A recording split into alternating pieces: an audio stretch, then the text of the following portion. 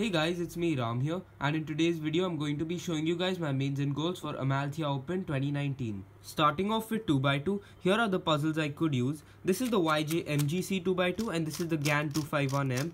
My goals are to get a couple of sub 3 averages, podium and maybe even win. Moving on to 3x3, this is my main, the Mofang Jiaoshi MF3RS 2M. My goals for 3x3 are to get a couple of sub 14 averages, maybe even sub 13 averages and a sub 11 single. Moving on to 4x4, this is my main, the Moyu Aosu GTS 2M.